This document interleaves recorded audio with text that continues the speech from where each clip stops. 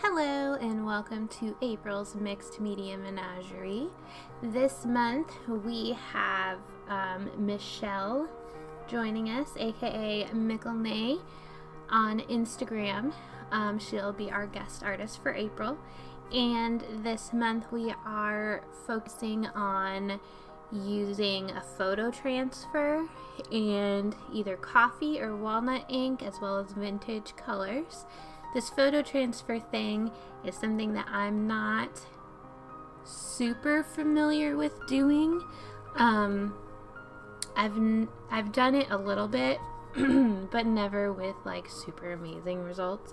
But I'm also at the same time not the pickiest person when it comes to how I want things to turn out. I like kind of more of a distressed look. So we're gonna see how it works. I'm gonna use the gel medium technique, and I'll be using magazine pictures as well as book page, doing a book page transfer.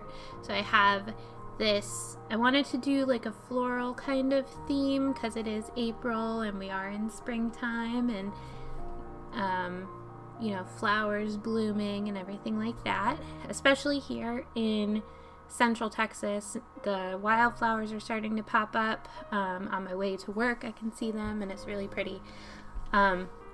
So the first thing I'm gonna do is lay down.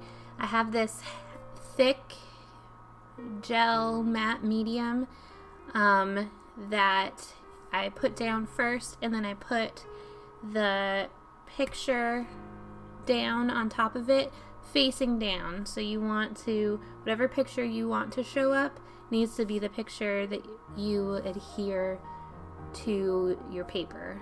And then I'm going to do the same with the book pages, and you want to make sure that it's really stuck on there. So you want to try to get out all of the matte medium that might be hanging out underneath. So I'm kind of approaching this the way I would normally approach, like if I were to glue down pictures underneath, or book pages or collage papers underneath my paint and stuff like that. I'm doing that, except I am kind of, you know, obviously reversing it because we want the transfer to be there rather than, you know, just sticking down the paper and painting over top of it. So the way you let the gel medium dry, and then you wet down the paper and you peel off the layers. So what should be left is just the ink from the other side, so just the image. So you want to make sure that your gel medium is really dry for this, and so you might want to leave it. I think I left it for a few hours. I didn't leave it overnight or anything, and it seemed pretty dry. So you have to rub at it. It is a very messy process, I'll say, because you get all that paper pulpy stuff and it kind of gets everywhere, but you just rub it up real good, and then you have the images there transferred, which is pretty, I mean, it's pretty cool. It's like magic. And so we're gonna do the same process. I'm gonna cut out some of it because you don't need to see me, you know, struggling to rub up some of the paper. I will say that the magazine paper was a lot easier to get off than the book pages, which I found kind of interesting. So I did this. This was like there was a design for like a plate on the other side, and it had birds and flowers and stuff, and I thought it was pretty cool. So I just pulled that out and kind of put that back there. Because we're kind of, you know, I'm kind of experimenting with this too. I am no, as I said, I am no image transfer expert or anything like that. But now we're going to peel up some of the flowers and see how that looks. It looks like it's turning out really well. And see how it kind of came up in like some layers rather than just blobs. So that's cool. And I like how it's kind of like rustic almost. where you have the lines and stuff, so it wasn't perfect, obviously. So now I'm going to use some clear gesso to kind of seal everything. You could use, you know, your regular matte medium or regular gesso if you wanted. I'm using clear gesso because I wanted the images to obviously show through. I wanted to seal everything, and I also wanted to give a ground for the paint layers that's going to go on top. So the paint the colors this month were vintage colors. I kind of chose to run with that in more of like a colorful way than I feel like maybe we had kind of talked about, because vintage colors, I mean, that can be a lot of things. Are we 1970s vintage? Are we 1940s vintage? Like, what kind of vintage are we talking about? Pretty sure the 1990s are considered vintage right now. So, you know, you could do anything. So I chose this kind of pink and minty kind of palette. I had kind of Googled for some inspiration and, you know, Pinterested and stuff to see, you know, what kind of vintage color palettes were out there, and ultimately I ended up with like a deeper kind of pink, bluey, minty palette. So that's where we are. And it kind of goes with the flowers that I put down. Now, I didn't necessarily like the green. There's like a deep green background on those flowers, and that doesn't go with what I wanted to do. So I'm gonna try to cover that up without completely covering the flowers, but at the same time I want the flowers to be like cohesive and not necessarily be in the foreground. So it's gonna be kind of a balancing act with the paint and the different layers that I end up doing.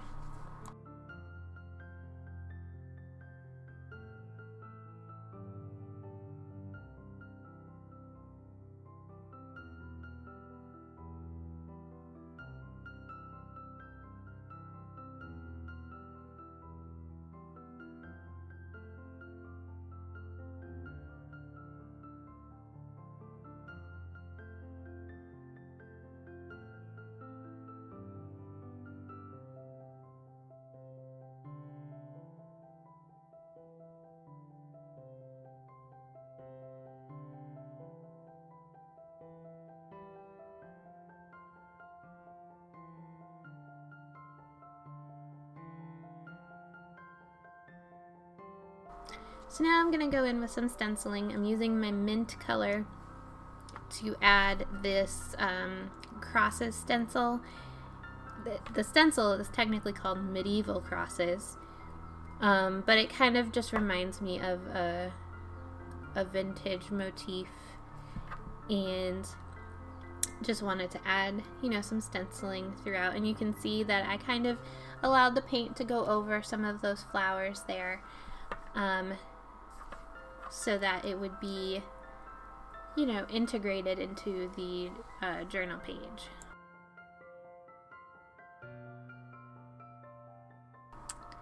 Alright, so now we are going to play with the coffee.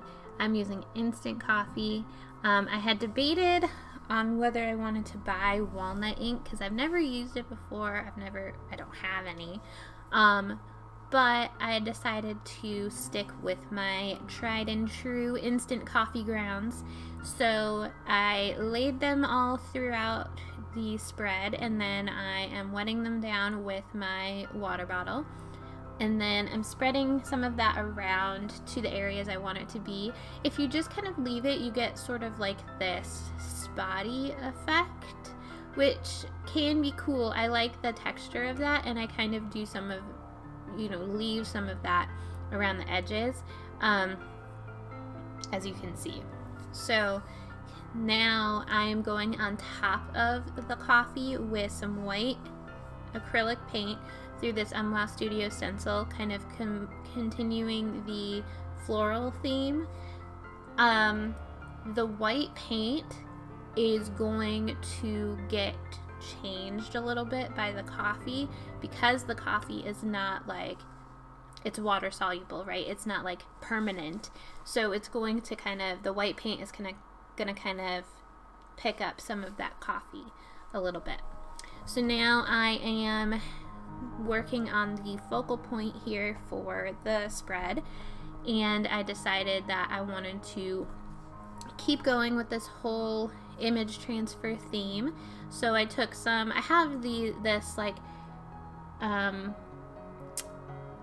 plant, I have a couple of books with plants in them, and so I used some of the drawings and diagrams from that for the image transfer. And now I'm going over the transfer with some gesso. I'm using regular gesso this time because I kind of wanted to push these little pictures into the background. And then we're gonna go over them with some paint.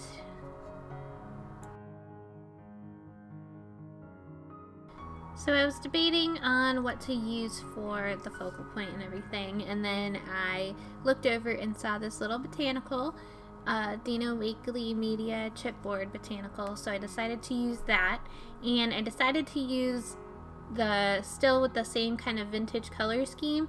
This pink is a little lighter than the pink I used in the background because I didn't want it to just like blend in with everything else. And then I'm gonna add some of the mint paint to the tag.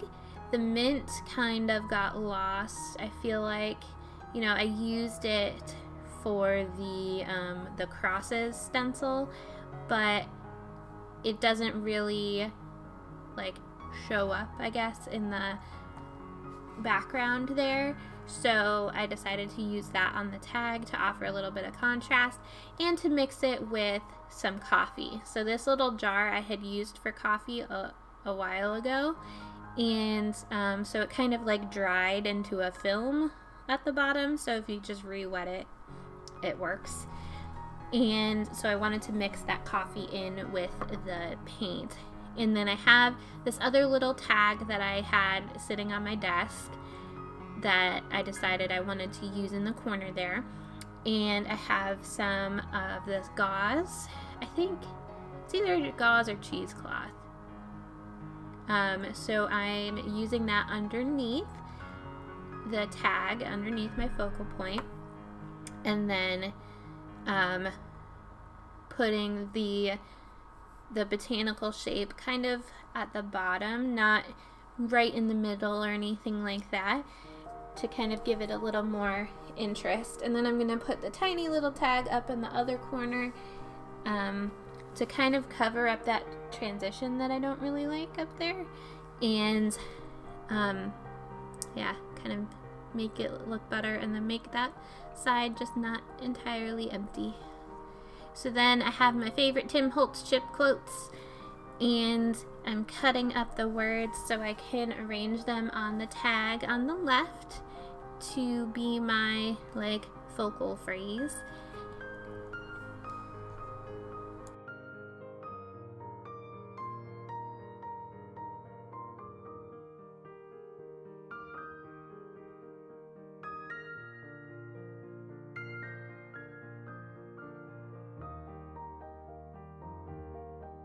I wasn't sure what I wanted to do on the right over there, but then I found this little chipboard shape from Wow Studio.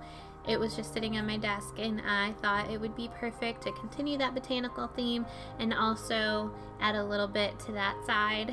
And I didn't paint it or anything like that because, you know, we were using the vintage colors, and I thought that the brown of the chip went with it. Then I'm going to use this Lindy's spray that is, I think it's like oat, golden oat or something like that, and when it dries it turns super shiny, as you can see. Like, it's so like sparkly and pretty, and it goes with that vintage theme, you know, of it's a dark kind of brown, but it sparkles and shines and shimmers, and it's super pretty. So that is it for the project. I hope you enjoyed it. I hope you learned something about image transfers, and maybe you'll try it. play along with us. Use the hashtags Mixed Media Menagerie and MMMAPR22 on Instagram and YouTube, so that way we can see your projects and see what you're doing. If you ever want to join us and put out a video with us, you can fill out the guest application, which I will link below. And thank you for watching. I hope you enjoyed it, and I hope you'll play along with us.